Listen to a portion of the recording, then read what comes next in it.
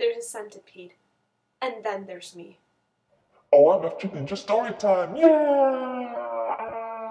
2 days ago, I came into my room after having taken a shower because I dyed my hair. Well, I didn't dye my hair, my mom did, but that's too much information. After I had dyed my hair, and my sister was following me, and she pointed out that there was something on the floor. I didn't have to look down. I knew it was a centipede. Take some centipede butt and squish, squish, squish, squish, squish, squish, squish.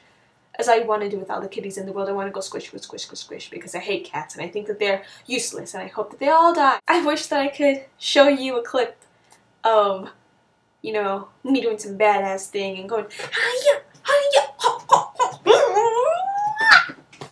Sadly, that was not my reaction. My reaction was similar to what you're about to see right now on your screen. Just imagine that Sam Winchester is my 9-year-old sister, who is also going to be taller than me one day, and I'm Dean Winchester, so this is my reaction to a centipede every day of my life.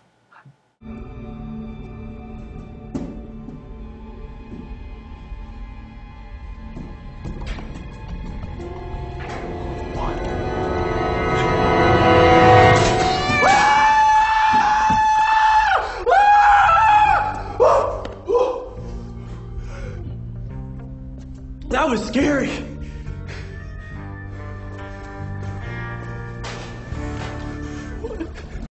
I'm 18 years old.